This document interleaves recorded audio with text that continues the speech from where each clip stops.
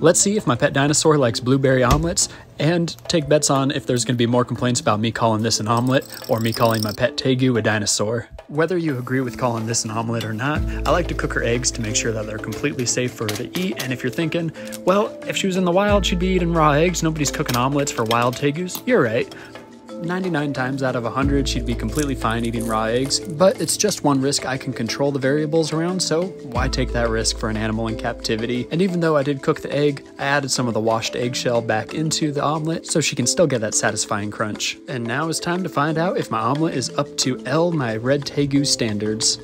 Alright, she's going for some of the egg first. That's to be expected. It's got that kind of blue color from the blueberries, so hopefully that makes her take notice that there's something else going on here. Maybe I have to throw one to get her attention. And moment of truth.